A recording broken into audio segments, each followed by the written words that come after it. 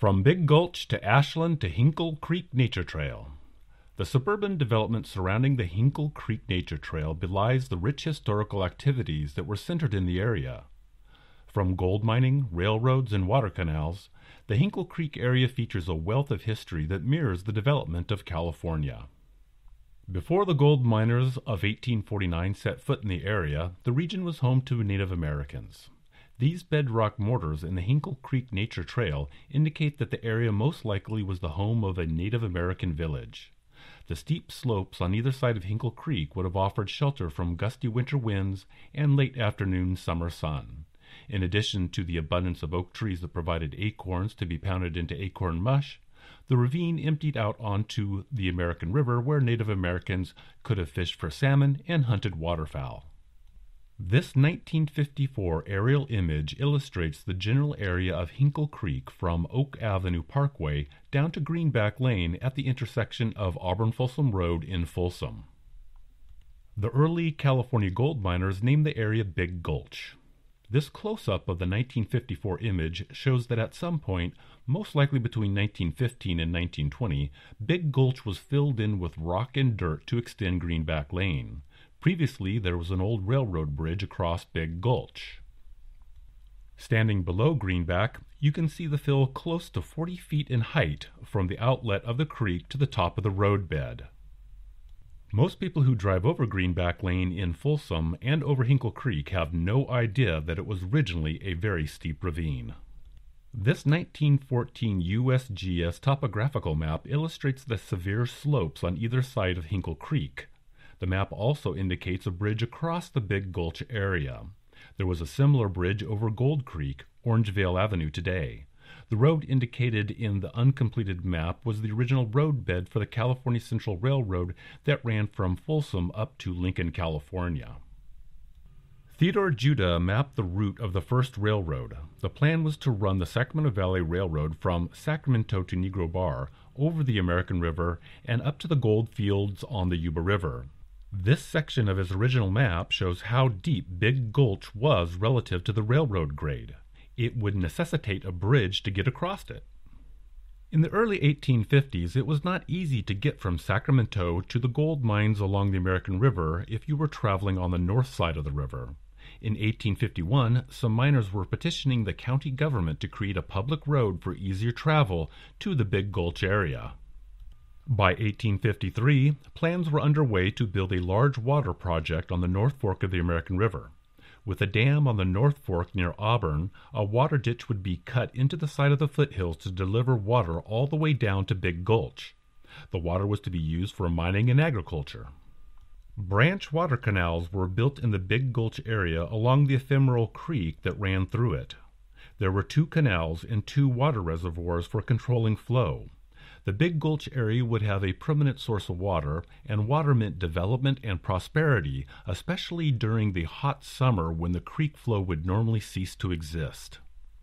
There would also be another water canal in front of Big Gulch fed by the Slate Bar branch. All of these canals and reservoirs formed the North Fork Ditch Company. One of the founders of the Sacramento Valley Railroad was Charles Lincoln Wilson. Wilson got into a financial bind as the Sacramento Valley Railroad was being built from to Negro Bar. In 1855, he lost the land he had acquired on the north side of the American River at Big Gulch. He had acquired this land as the original plan for the Sacramento Valley Railroad was to continue over the American River and head northwest towards the Russville area. By 1856, granite was being quarried in the Big Gulch area, and the owners of the property were 2 men involved in the Sacramento Valley Railroad, Judah and Robinson. Big Gulch, because of the mining industry and growing farming pursuits, had a permanent population of people. Big Gulch garnered 1 representative in the short-lived American Political Party. The organizer of the American Party was A.P. Catlin, a California 49er, and one of the original organizers of the North Fork Ditch. Election returns in 1858 show that Big Gulch had a population of at least 88 men of voting age, more than many other locations in the region. As the population of Big Gulch grew, along with families and young children, the residents started pushing for their own school district so they could build a public school. For a short time, the community on the north side of the American River, across from Folsom, was known as Russville. This 1857 article announces the completion of a suspension bridge linking the two communities. H.P. Russ was a mining promoter who came into the area with big plans for hard rock mining of quartz in the area. While it was reported that the Big Gulch community had named the town in his honor, that was a dubious claim. By 1859, Russ's mining schemes had fallen apart, along with his reputation, and the community officially voted to rename itself Ashland. But the moniker of Big Gulch would not fade away for several more years. Charles Wilson was able to raise more money and started a push to extend the railroad over the American River in 1858. The bridge on the north side of the river would be just east of Big Gulch. Wilson's new venture was called the California Central Railroad, and by 1859 they were preparing to build a trestle bridge over Big Gulch. The builders of the California Central Railroad had to cut through steep bluffs on the north side of the American River. This image from 1916 shows the type of unconsolidated soil and rock they had to cut through. The Lincoln Cut, as it became to be known, was a sweeping curve that was at today's intersection of Greenback and American River Canyon.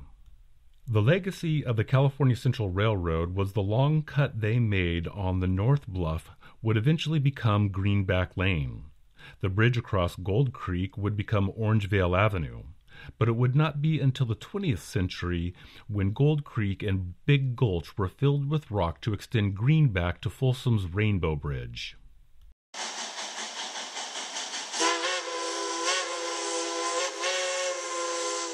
In this image, looking southwest, the California Central Railroad train is crossing over the American River, heading into the Big Gulch Ashland area. To the left, east, is the Kinsey Suspension Bridge.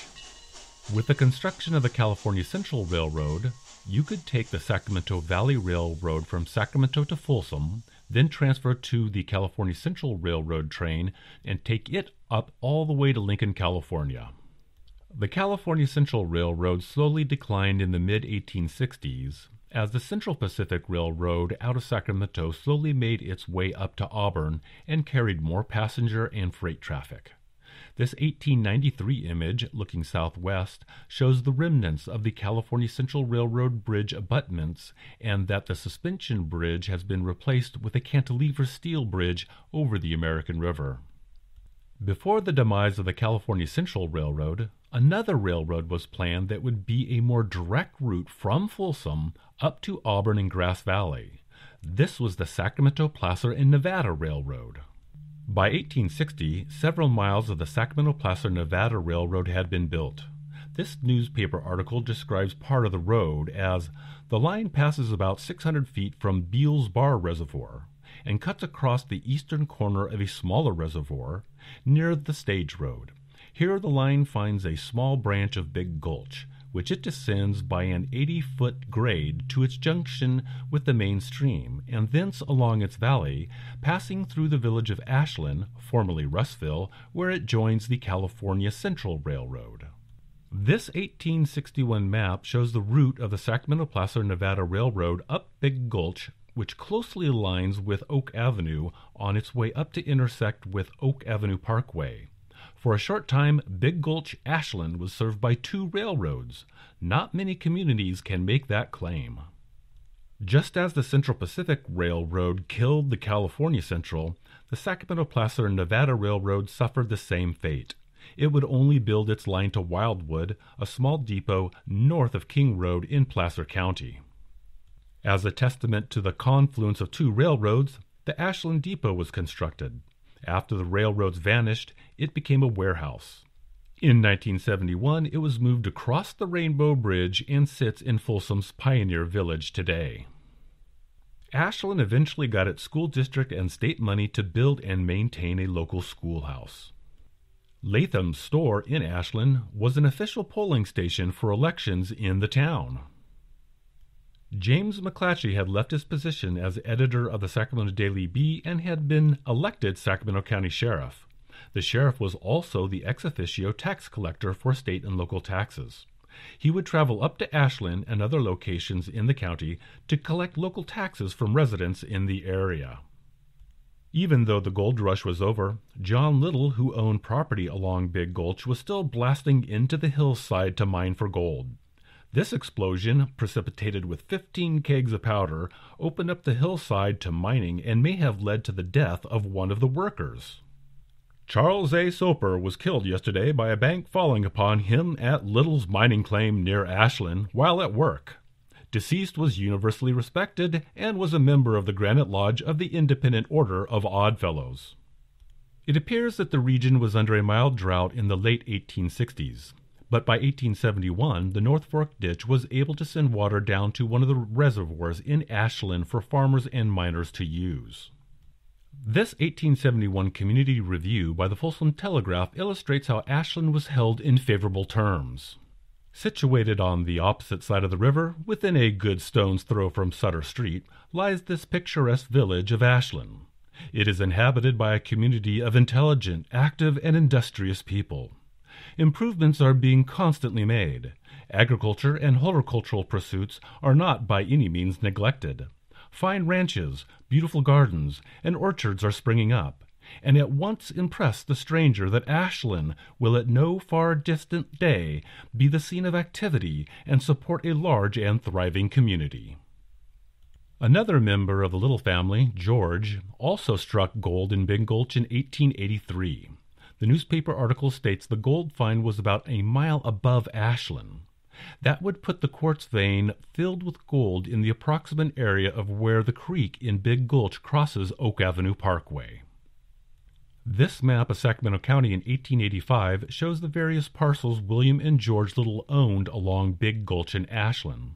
Also note the large land ownership of John Caldwell. Isaac Hinkle was born in 1855 in Liberty, Indiana. He immigrated to California in 1881 and went to work for the North Fork Ditch Company in 1881. He was quickly promoted to superintendent in 1882, and he moved down to Ashland. In 1885, he married Jessie Brown. They would have 3 children together, of which only one would survive to adulthood. Isaac died in 1933. In 1885, Hinkle purchased property from John Caldwell, who it appears had acquired the property from George Little. The purchase price was rather grand at $850. The price may have been high if, according to later maps, included part of the creek in Big Gulch that might have had a mining claim on it. The rather lengthy description of the property Hinkle bought from Caldwell was done in the Meets and Bounds survey system, even though the federal public land survey system of townships and ranges had been in place for decades by the time of the sale. Consequently, it is difficult to accurately ascertain the property Hinkle bought or the size of the purchase. A small portion of the deed reads, "Being in the town of Ashland, commencing at a point on picket fence on Main Street, Ashland, midway between frame dwellings of Messrs. Latham and Hicks, running north 78 degrees east, 16 chain links to a black oak tree, then north 12 degrees west, 3 chains, 11 links, to a hill of stones in mining claim of George Little." The Sacramento County Assessor map from 1885 does not seem to accurately reflect Hinkle's purchase. The deed description is not a simple rectangle of land as shown on this map. However, the assessor's map of 1900 does indicate a more irregular land ownership for Hinkle along Big Gulch and Ashland. In 1886, it was reported that Isaac and Jessie had given birth to a boy. Unfortunately, the child would die at the age of 2, right around the time of Jessie's second birth of another son in 1888 of Henry Hinkle. In addition to his duties at the North Fork Ditch, which brought Hinkle into contact with most of the landowners along the various branches of water ditches the North Fork Ditch owned, Isaac was getting involved in the community. He routinely is listed as an election poll worker in Ashland and was active in the Democratic Party. Hinkle also had a long-time involvement with the Independent Order of Oddfellows and was named Grand Patriarch in 1892. In a very odd and unfortunate set of circumstances, Hinkle's sister, who was visiting from Oregon, died on the same day in 1893 as the Hinkle's third child, a daughter, by the name of Ethel May. In possibly a bit of unwelcome notoriety, the Hinkles were featured in a newspaper story describing Isaac Hinkle's assault of a Methodist preacher who had insulted his wife. In order to shame his flock into being more righteous, the Reverend Meeks denounced Jesse Hinkle as a wretch and painted woman at a church gathering. When Isaac found out about this insulting remarks, he tracked the preacher down to a nearby ranch. The Sacramento Daily Union reported on the incident between Isaac Hinkle and Reverend Meeks. Quote, "Now, Mr. Hinkle is one of Folsom's most prominent citizens, and has been for years the superintendent of the American River Irrigation Canal Company. Besides this, Mr. Hinkle is a big man, and very strong for his size. But when on the way to Shoup's Ranch to interview the caustic preacher, he shed bitter tears, which did not seem to settle his feelings in the least. And it was evident that the Reverend Mr. Meeks had fallen among stony places, or soon would fall there." Isaac was able to get Reverend Meeks to accompany him out to a barn to discuss the insults to his wife. Meeks, once in the barn, protested that if Hinkle had any issues with his comments, he could take it up in a court of law. The Sacramento Daily Union continued, "But Mr. Hinkle was not looking for law. He still had blood in his eye, and reaching out with his left hand, he collared the dignified Meeks, and then, smash, smash, smash, came the ponderous right, and Preacher Meeks had blood in both his eyes. The fun waxed warm when constable of the township, who chanced to be on the premises, hearing the preacher's wail, came in and demanded peace. Upon this, Mr. Hinkle's friend backed the constable up into the manger and explained matters to him. That settled it, and the constable folded his arms and became a spectator to the one-sided slogging match. Again and again the heavy right landed on Reverend Meeks's face, until his mother would not have known him, while the left hand held the target erect. But the women in the house had heard the minister's outcries, and were making a grand rush for the barn to see the fun. Then, and then only, did Mr. Hinkle desist, and rode back to Folsom, smiling a very broad smile. His tears had vanished." Isaac Hinkle became more involved in property transactions at the end of the 19th century. As superintendent of the North Fork Ditch, he knew they needed a new and larger reservoir to regulate flows, as they were selling more water to Orangevale, Fair Oaks, and Citrus Heights. This list of property transactions show Hinkle purchased 160 acres of land from Ewell and Thompson in 1899. In 1902, he sold 15 acres of that property to the North Fork Ditch for a new reservoir for $10. Part of the compensation to Hinkle for the land sale was receiving water purchases he made for his other properties at a 50% discount. This map shows the outline of the new North Fork Ditch Reservoir on land that it had bought from Hinkle. The reservoir was split by the Placer-Sacramento County line. This 1954 map of the outline of the right wing dam of Folsom Lake sits on top of the old reservoir. A new reservoir named Hinkle Reservoir was built outside of the lake and is operated by the San Juan Water District today. Colonies, a forerunner of today's plan unit developments or subdivisions, were popular at the turn of the 20th century. There was the Orangevale Colony, the Fair Oaks Colony, and the Cardwell Colony. Hinkle decided to get into the action by purchasing land from Henry Holes for his Inwood Colony in 1902. This 1917 assessor map shows the location of the Inwood Colony in Sacramento County. Also note the land ownership of property by Hinkle and Buchanan, and the PG&E property along the river. Buchanan was the secretary of the North Fork Ditch Company and at one time a part owner of the enterprise. What is unique about this map of the Inwood Colony is that it notes running through the development as the railroad right-of-way. This was the old road bed for the Sacramento, Placer, and Nevada Railroad of the early 1860s. The railroad was also mentioned as the descriptive marker in the deeds of the property titles sold by the Hinkles. In 1910, Isaac Hinkle becomes one of the founders of the Bank of Folsom. He would serve as president of the bank in 1913. Hinkle was also involved in boosting business and visitors to the region and was part of a 1914 Orangevale and Folsom Chamber of Commerce. In 1915, the North Fork Ditch was accused of poor service and a little bit of corruption by the consumers in Fair Oaks, Citrus Heights, and other areas served by the North Fork Ditch. It was revealed that Secretary Buchanan did not pay for his water from the North Fork Ditch Company. The reason for the no-cost water was that it was part of his compensation as board secretary.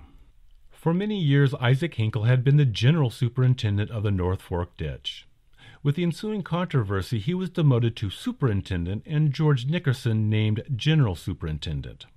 This story from 1915 also notes the general improvements to the North Fork Ditch under Hinkle. An earlier study of the North Fork Ditch operations estimated that the ditch was losing approximately 30% of its water to seepage into the soil, as most of the 22-mile water canal was earthen-lined. Beginning in 1913, Hinkle oversaw a significant upgrade to the facilities of the North Fork Ditch. This image shows the date of 1915 impressed into a concrete diversion box along the North Fork Ditch north of today's Beals Point State Park. This portion of the concrete-lined section of the North Fork Ditch is just east of Beals Point State Park and can be seen at very low lake-level elevations. The image is looking southwest toward the old Hinkle Reservoir and the right wing dam of Folsom Lake. This image shows the concrete support for one of the metal flumes that were installed along the North Fork Ditch to span over creeks and gullies between 1913 and 1915.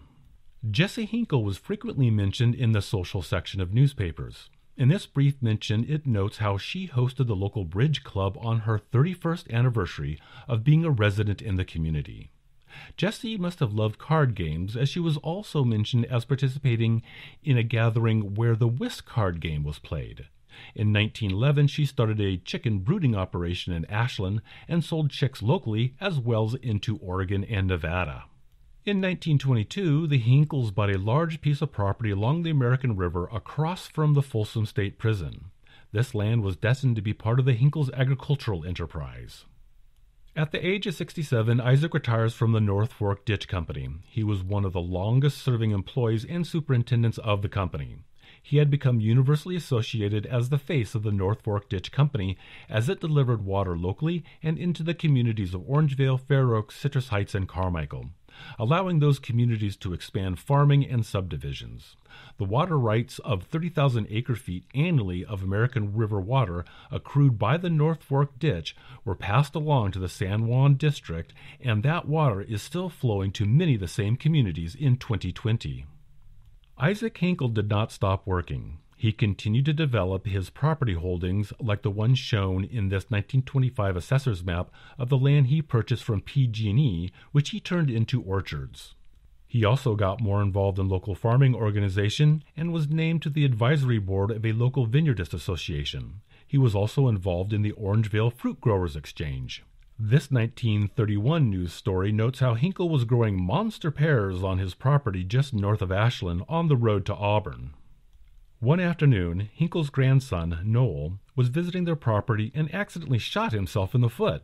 After an operation in Sacramento, he made a full recovery. But not long after his grandson's visit, Isaac Hinkle died on June 1, 1933. I have not come across a definitive reference of any official government agency specifically citing the ephemeral creek through the Big Gulch ravine as Hinkle Creek. It may have been known locally and referenced by residents as Hinkle Creek because for many decades, Isaac Hinkle was the man who kept the water flowing down the creek during the long, hot summers, allowing miners to wash dirt for gold and farmers to water their fields and cattle. Regardless, the City of Folsom officially recognized the area as the Hinkle Creek Nature Trail as a park and built a nature center. From Big Gulch to Ashland to Hinkle Creek.